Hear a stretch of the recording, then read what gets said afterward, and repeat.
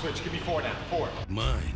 There you go, good. Body. Keep that core engaged. Athletes are going to get bigger and stronger and faster. Now you have men, women competing. Everybody's working out. From the hottest workouts. That means that you work so hard in this workout that for the next 24 to 36 hours, you're going to be burning an excess amount of calories. Give me a yes if you're ready to build some mountains. To the hardest bodies. Do you feel your abs firing a little bit? I do. The butt setting social media on fire. From the photos that I were posting of those yoga pants, and people are always like, that butt, that booty. And the future of fitness. This isn't your grandmother's treadmill, right? Tonight, a look into the fitness evolution. I'm Jennifer Lammers. Fitness, we've depended on it since the beginning of time.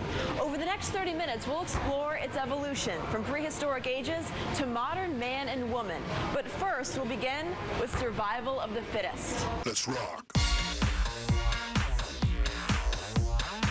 Long before gyms, CrossFit, at-home workouts, and bodybuilders flexing their muscles on stage, fitness had a much different face. It's difficult to trace back the exact origins of the concept of fitness, but as far as we can tell, probably the ancient Greeks from about 2000 BC were the first to really embrace this concept of a sound body, a sound mind. Some of the earliest depictions of fitness are found in sculptures and drawings, chiseled bodies wrestling and grappling to the ground, using each other as resistance instead of barbells or weights. A workout routine based on one thing, survival. There were the Athenians and the Spartans. The Spartans in particular trained to be prepared for war.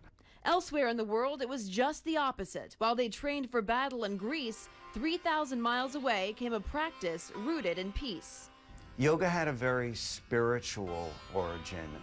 It came from India. The Eastern religions and Eastern cultures embrace spirituality. They embrace the importance of breathing, of being in touch with oneself. Fitness hadn't yet become a part of mainstream culture. It was more about function than how you looked in the mirror. But that all changed at the turn of the 20th century, with one man, probably the first guy to lift weights, to exercise for the sake of physical beauty, was a guy named Eugen Sandow. He was a Prussian. His real name was Friedrich Mueller, and people began to marvel at his physique.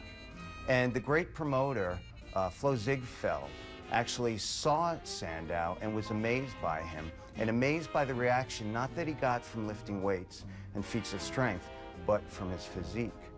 And he said, I want to promote you. I want to take you around the world, show off your muscles. Sandow became an instant celebrity. In the early 1990s, he was one of the most famous men in the world. And it wasn't long before others took up the gauntlet. There was Charles Atlas. He started out training with weights, and then the story has it that one day he was at the zoo, and he was watching either a lion or a tiger stretching. And as it stretched, he saw its muscles contracting and flexing. And he got this idea in his head. He said, that's really interesting. They're not lifting anything, and yet their muscles are really, really contracting forcefully. So he labeled it dynamic tension, and he began to sell it as a course. A 10-point self-improvement plan. Self-improvement plan, right over here. From Charles Atlas came Jack LaLanne, the first man to bring fitness to television. Before Jane Fonda, Jillian Michaels, or Billy Blanks, Jack LaLanne hosted the nation's first ever fitness TV show, The Jack LaLanne Show, from 1953 to 1985, inspiring millions of workout enthusiasts all around the country, including celebrity trainer Don Saladino. I still recognize that if it wasn't for him, I probably wouldn't be doing what I'm doing right now. Saladino, who trained stars like Ryan Reynolds, Scarlett Johansson, and Liev Schreiber, says the power of celebrity is what sent fitness exploding into pop culture. You watch a superhero or you watch a character in a movie look a certain way and they look phenomenal. Might be the same way I look at a physique competitor get on stage and be like, oh my God, they look incredible. In 1977, an independent docudrama came out featuring a group of amateur and professional bodybuilders as they prepared for the Mr. Olympia and Mr. Universe contests. It was called Pumping Iron. Well, pumping iron, before it came out, bodybuilding was like a shadow sport, and most people didn't realize the value about weight training or fitness. And its star was a then unknown Austrian named Arnold Schwarzenegger. This is what you have to do, like this. He was this massive, massive bodybuilder. No one had ever seen anything like him before. He really set a new standard in terms of muscularity. Now alternate. Between pumping iron and TV stars like Jack LaLanne, women watching at home thought to themselves, hey, we can do this too. Shoulders go down. We love Jane Fonda. She definitely got women up off the couch and doing high-impact aerobics, and she had us doing leg raises and grapevining, and she really introduced the home workout component to women. She's an actress working out, looking fit, that women felt like was okay, I could be part of it too. It doesn't matter because it's any age, any body, any type. And that's why it's kicked up tremendously. With stars like Lou Ferrigno, Jane Fonda, and Arnold Schwarzenegger lifting the torch, the at-home fitness industry ignited,